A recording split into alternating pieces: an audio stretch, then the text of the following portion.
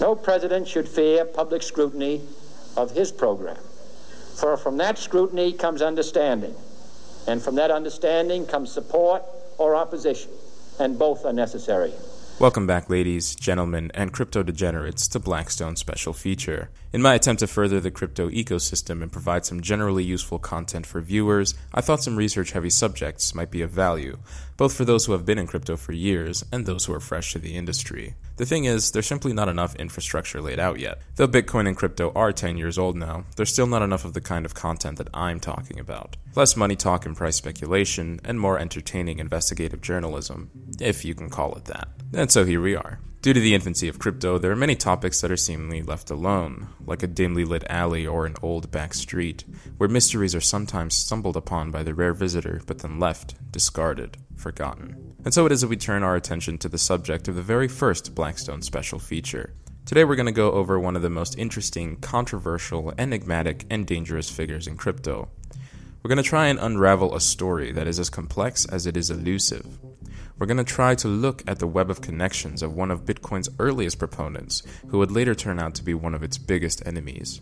I'm speaking, of course, of Craig Stephen Wright. Before we really get into the beat of things, it's important that I give a disclaimer.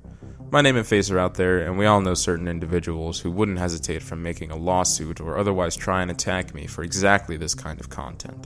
So Craig, Calvin, and others, if you're watching this, allow me to put you at ease. We won't be making any silly assumptions here like calling fraud or other slanderous accusations. No, in this video we will merely stick to the facts, what we know from the evidence, verified statements, and proof, and allowing the viewer to come to their own conclusions. For viewers unaware as to the whole situation, allow me to give you a quick rundown to catch you up. The Bitcoin white paper was published in October 2008 on a cryptography mailing list by an anonymous user going by the handle of Satoshi Nakamoto. What started as an inconspicuous white paper and vaguely defined design spec would quickly grow, gathering computer power and processing resources from computers in dimly lit rooms around the world. Bitcoin was a fragile baby, but alive. Its mathematical heart was beating, and its hash power would only grow from its inception. The idea worked, the cat was out of the bag, and the world had been irrevocably changed. It just didn't know it yet. Bitcoin would later go on to be worth thousands, millions, and then billions in market cap, equaling the size of some Fortune 500 companies and making its early holders unimaginably wealthy, which leads us back to Satoshi Nakamoto. After a few years of interacting with the community on the Bitcoin Talk forums, he mysteriously vanished, saying that he had moved on to other things. One can only imagine exactly what other marvelous ideas Bitcoin's creator was planning on working on next. Perhaps we'll never know. Time will tell. But the question remains, just who exactly was Satoshi Nakamoto? Who was this enigmatic figure who created one of the world's most unique inventions? Why did he vanish? And would he ever do anything with those early mined Bitcoin nicknamed the Satoshi wallets? Well, as it turns out, claiming you're the creator of one of history's greatest financial assets and the father of a financial revolution comes with a lot of benefits. So naturally, there have been lots of people who have stepped forward and laid claim to the title of Bitcoin's creator, as well as people that others have claimed to be Satoshi, like Elon Musk and this old guy who you might be familiar with named Dorian Nakamoto. The mystery behind the infamous Satoshi has remained a mystery, however, and hard evidence has never really come out. You know, the kind of evidence that is really easy to provide if you are actually Satoshi, like sending, say, Bitcoins from your wallet or signing a message. Hell, even using Satoshi's old PGP key would go a long way toward verifying your claim to the digital throne. And so we come finally back full circle to the tale of Craig Stephen Wright, the de facto leader of Bitcoin Satoshi's vision, and a man who has been claiming he is Satoshi himself for years. Craig Stephen Wright is an Australian computer scientist and entrepreneur. In his first ever reveal to the world, he said that he does a little bit of everything, and that's definitely a good way of putting it. He has a huge stack of patents, although I will add a small caveat here that a lot of them aren't particularly novel, a bunch of degrees in various fields like law and computer science, and is generally an all-around pretty intelligent guy. Hilariously, there's a video of Craig bringing a wheelbarrow on stage at a public event where he goes through a number of his accolades, rewards, degrees, and so on. Pretty hilarious stuff, and the kind of narcissistic charisma that you could only come to expect from a self-claimed genius. He's worked for ASX, the Australian Stock Exchange, was working on the world's first online casino, and was even part of some cypherpunk mailing lists in the 90s, one of which would go on to be the list the Bitcoin white paper was published to. The story goes that Craig initially didn't actually out himself as Satoshi, not at first anyway. His first true public association with Bitcoin was a panel with the legendary Nick Szabo, Ed Moy, and a few others, led by the famous author and my good friend Michelle. That footage is still up on YouTube, by the way. I recommend watching it. Anyway, he beams in from a Skype call, and when he is asked how he relates to Bitcoin, he says, "That's a lot of certificates." And how did you first learn about Bitcoin? I've been involved with all this for a long time. I mean, I try and stay. I keep my head down, but. Were you a miner? A long time ago. A long time ago. Which is about it. He goes on to talk about Bitcoin and its values, why it's important, and so on, but he never actually claims that he is Satoshi. Only a month or so later does a Wired article drop that reveals that they have been receiving leaked emails regarding the true identity of Satoshi Nakamoto, and all signs point to Craig Wright. This marked the start of a multi-year-long fight for Craig to try and prove he was the creator of Bitcoin, a fight that still continues to the present day. But back then, Wright wasn't so keen. Wright was involved in some various Australian businesses, and his home was raided just hours after he was outed as Satoshi by federal police working for the Australian Tax Authority. Ladies and gentlemen, we got him.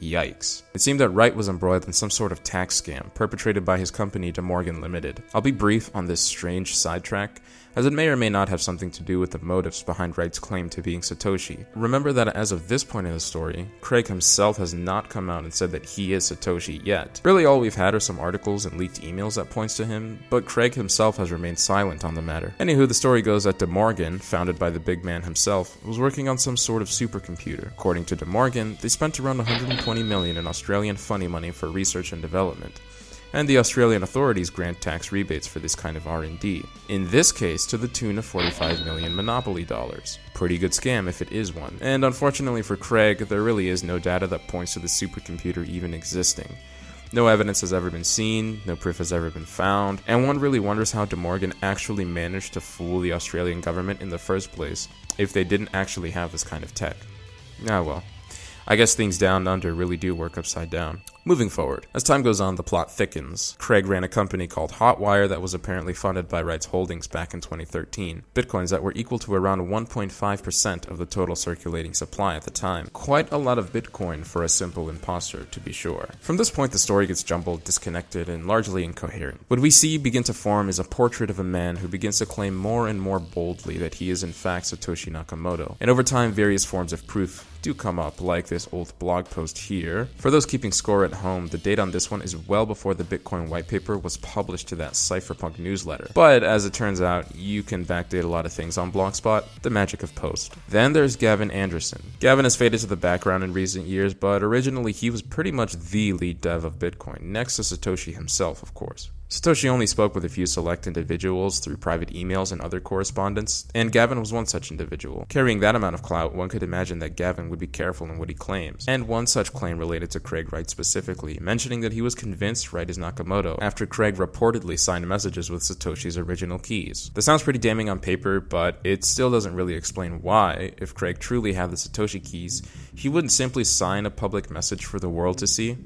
If Gavin saw Wright sign a message, then Wright could have shown that to the entire chain, forever serving as proof that he is indeed the father of Bitcoin. Well, things in this story aren't so simple. Unfortunately, Wright never did do just that. He made some statements, provided some interesting but inconclusive evidence, and overall made a mess of the whole affair. I don't want money, I don't want fame, I don't want adoration, I just want to be left alone. I'm going to do this once, and once only. I'm going to come in front of a camera once. And I will never, ever be on a camera ever again for any TV station or any media, ever. One truly has to wonder why you would go to such lengths to obfuscate the very truth you want out in the open. Unless there is some larger game at play, it just doesn't make a lot of sense. There's other smaller pieces of evidence too, like an analysis on Wright's sleeping habits compared to Satoshi's activity. Wright, as an Australian, is inactive for 8 to 10 hours of the day. But going by Satoshi's posts on the Bitcoin Talk forums, on the other hand, we see a picture of an individual who is much more likely British, judging by the things like his computer format and the Genesis block quoting a UK newspaper on the day Bitcoin was launched. Of course, none of that is really conclusive evidence either. Particularly smart individuals like Satoshi and, yes, Craig Wright are certainly capable of manipulating something like a perceived schedule. Hell, I've considered doing it myself to hide my Twitter posts, and I'm nowhere near as important, and I'm nowhere near as smart. So, people who think that this isn't something one could fake is definitely not giving it much consideration. Perhaps the most interesting piece of information regarding this entire case is known as the Tulip Trust. I will spare the obvious puns here, but I'll give you a quick gestalt. The Tulip Trust is purportedly a collection of Bitcoin that Craig Wright mined between the dates of 2009 and 2011. It contains over 1 million Bitcoin, an amount that is eerily similar to the amount estimated to be in the Satoshi wallets. The members of the trust include Dave Kleiman, a computer forensics expert who died in 2013, Craig Wright, and Satoshi Nakamoto. Apparently you get 2 votes when it comes to your own creation. Anyway, the Bitcoin in the trust is going to be unlocked for Craig Wright on January 1st, 2020. So, in just a few months, we may actually know if this trust was legitimate or not. Until then, hard to say if this is true or just more hot air. But I think you are starting to see a pattern emerge here. From PGP keys that are backdated to signatures that were never associated with Satoshi himself, a massive web of shoddy proof begins to form. Ultimately, there's not even one piece of evidence that can be pointed to that doesn't have some sort of caveat or require some theory crafting and creative imagination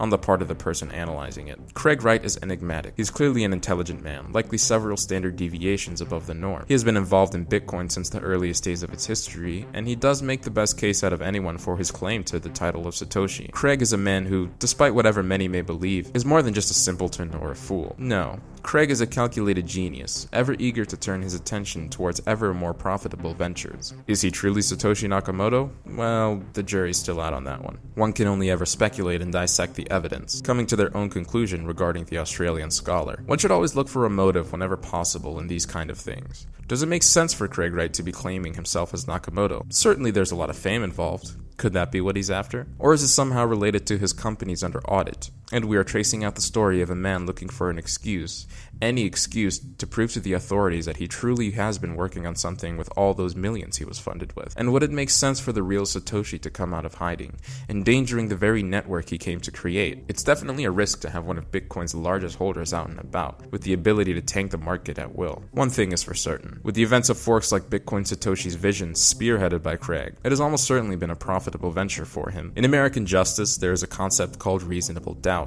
If you can prove a crime was committed beyond a reasonable doubt, then you can dole out a guilty verdict. The question for the viewer is simple. Do you have a reasonable doubt that Craig is Satoshi Nakamoto? That's a question only you can answer. Where the lines between truth and fantasy exist are blurred when it comes to the case of Satoshi Nakamoto. And as Craig Wright says, it's all too easy to make up myths.